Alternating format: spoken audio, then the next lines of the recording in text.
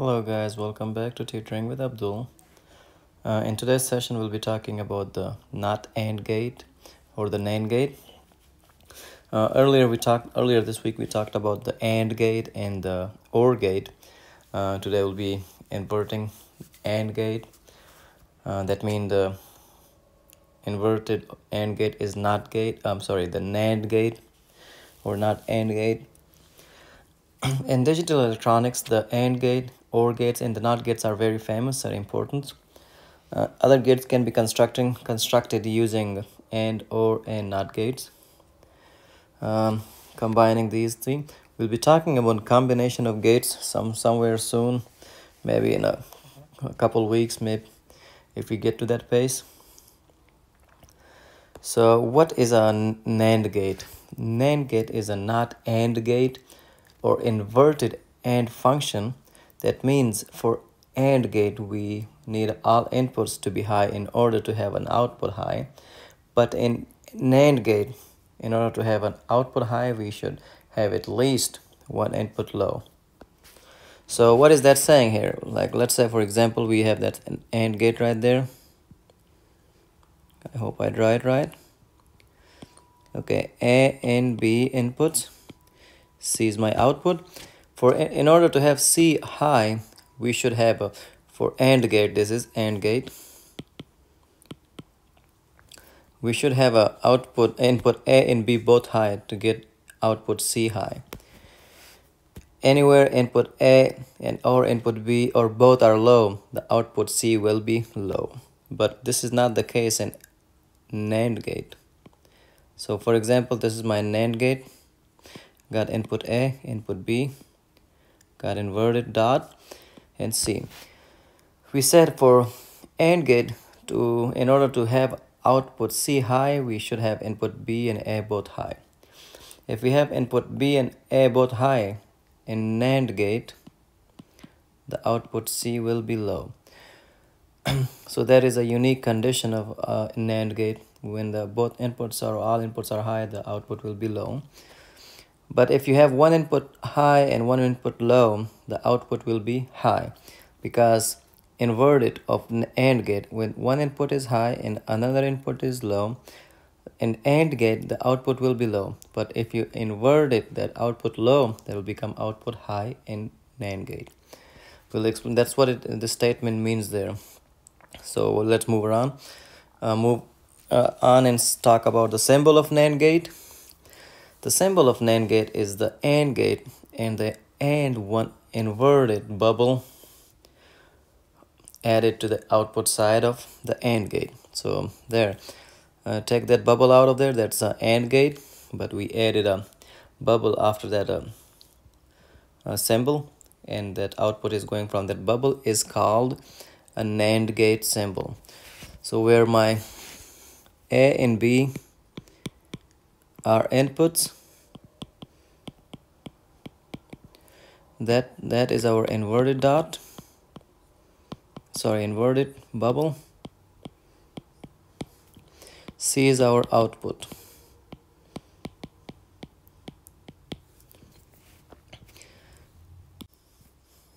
Boolean expression for NAND gate.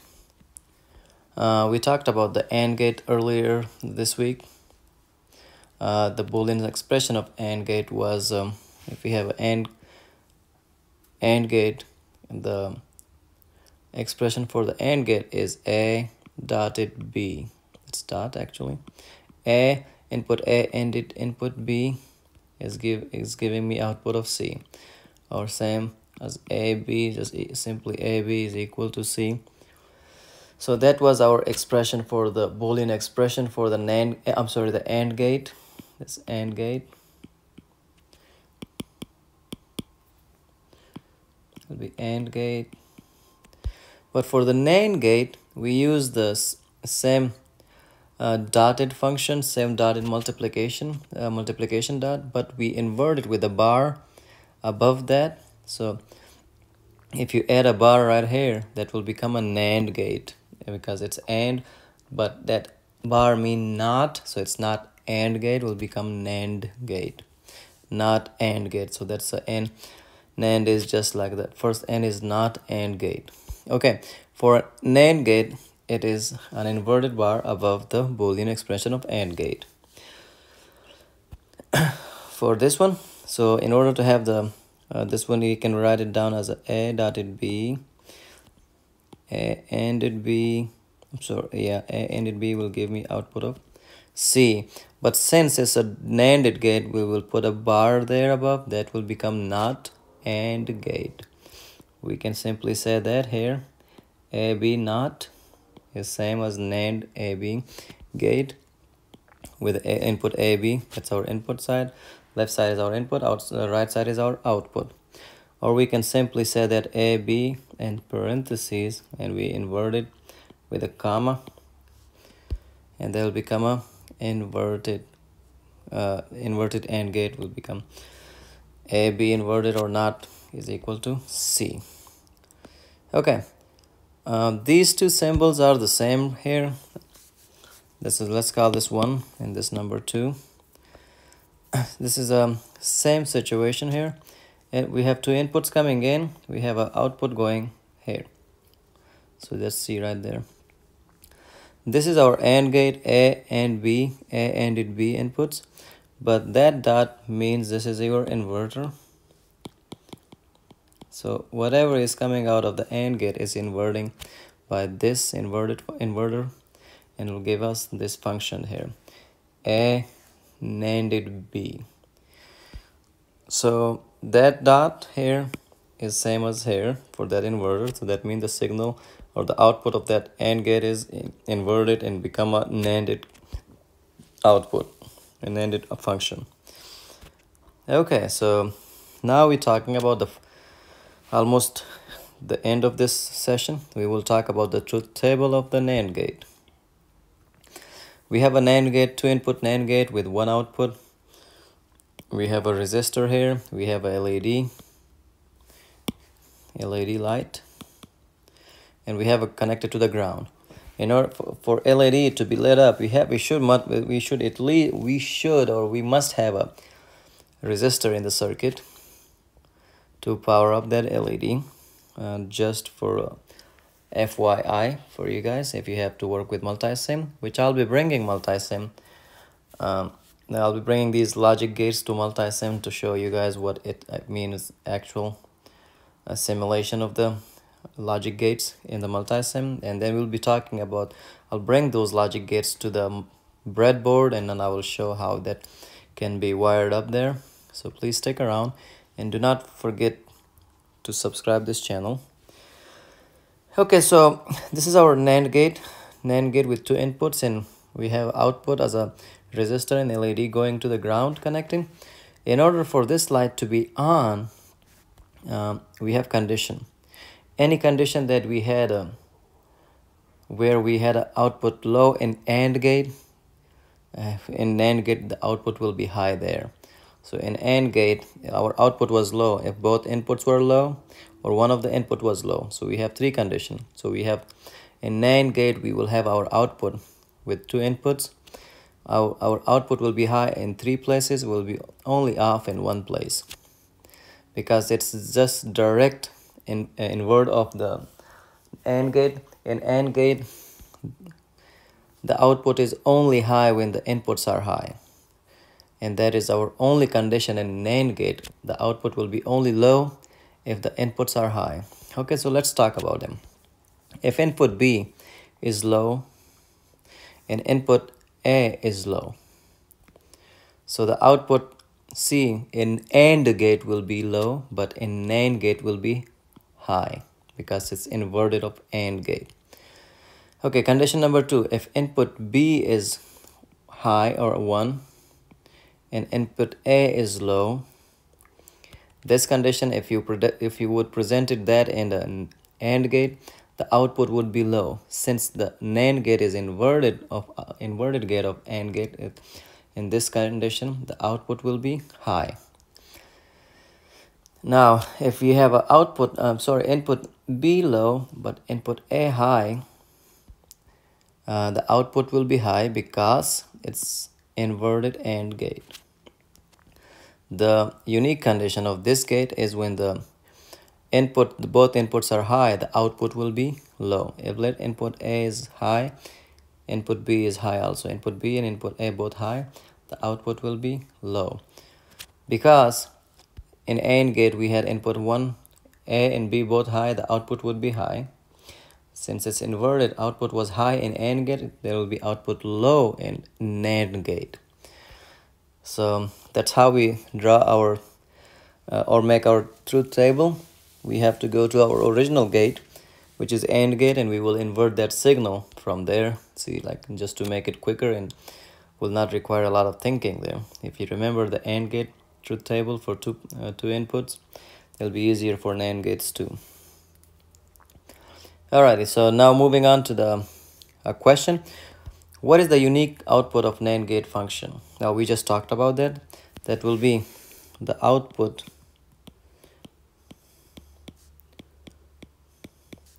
will be low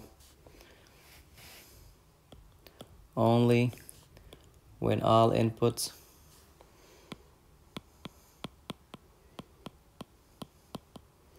are high. Like here, this is a unique condition, unique situation of the NAND gate. All the inputs are high, but the output is low because the signal is inverted. Okay, we didn't talk about how we say that in English, how we do say like that expression in English. Then in English we said that input A is NANDed with input B to yield output C. That will be the English word, the wording of an English language. We talked about how to write, this is our Boolean expression. To say in English is this one, and this is our truth table expression here. Let's draw a quick 3 inputs NAND gate and do a truth table for that. Let's change the color. Let's make it blue. Okay, there is a AND gate. Hopefully I draw it right because I mostly forget. Okay, there we go. Input A, input B, input C. So A, B, C.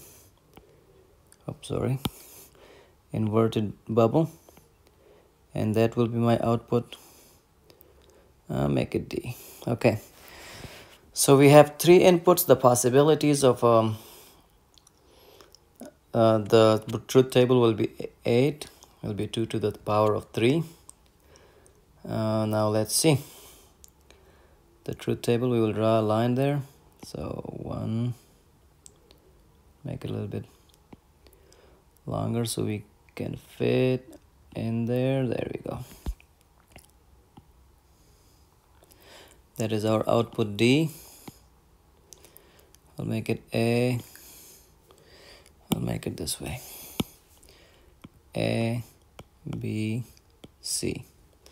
Alright, so we have conditions here. If input A is low, input B is low, input C is low.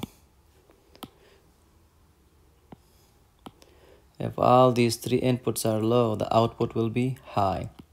Because we said that it's inverted of a AND function, AND gate. So if that was low in, if 3 inputs in AND gates or all the inputs are low in AND gate, the output will be low. But since it's inverted of AND gate, the output will be high. Now let's see the if input A is high and input B is low, input C is low, the output will be still high. But now if the input A is low, the input B is high, input C is low, the output will be still high. The output will be high all the places in NAND gate except when all the inputs are high, the output will be low. So the output will be high regardless. It will be high here. If this is high, I'm sorry. If input A is low, input B is low, input C is high, the output will be still high. Okay, so if the input A is high, input B is low, and input C is high, the output D should be still high. But let's say input A is low, input B is high, input C is high, the output will be still high, because so we said it'll be output will be high when one or all the inputs are low. Okay, let's go and check out the last one. So we got 1, 2, 3, 4, 5, 6 condition. We might have one more. I think I'm missing one. So 1, that's 2. Yes, I am missing one right there. Okay, so the last condition here will be if all inputs are high, A is high, B is high, and C is high, the output will be low. Let me move these things around. So that's 1, 2. I'm missing output number 3, input number 3.